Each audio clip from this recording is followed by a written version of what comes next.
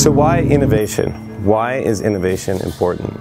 In 2001, GE did a survey of 1,000 executives, and what they found that 95% of the executives said that innovation is the key, is the main lever for more competitive national economy. 88% of the executives said that innovation is the best way to create more jobs. And 77 of those said the greatest innovations are those that address real human needs.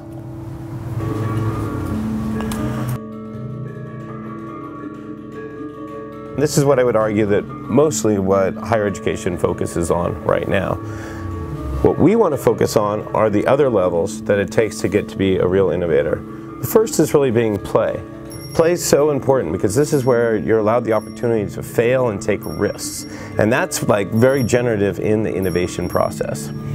But that is collaboration. We need to be able to work with people. We need to be able to work with people from different disciplines. So we need to have the MBA student working with the engineer, working with the anthropologist. And so this is paramount to the course, is really putting together multidisciplinary teams that learn to work together effectively. And then above that is creativity. And creativity is something that really is impossible to teach, but it's something that you can foster. And you can foster through different workshop experiences.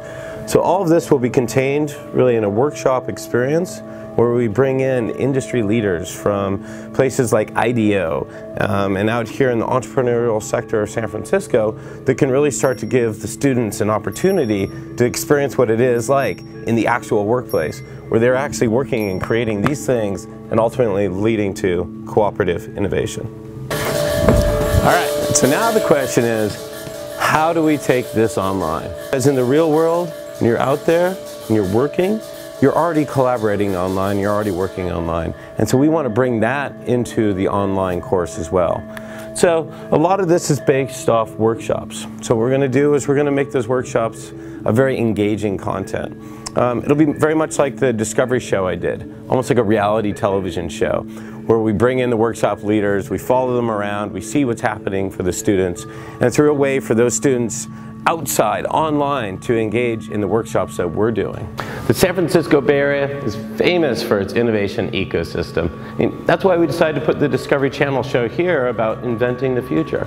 And what I want to do is I want to bring in these innovation leaders, these industry leaders, and I want to bring them in, have them do workshops, and put that online so that we can open up this innovation ecosystem to the rest of the world.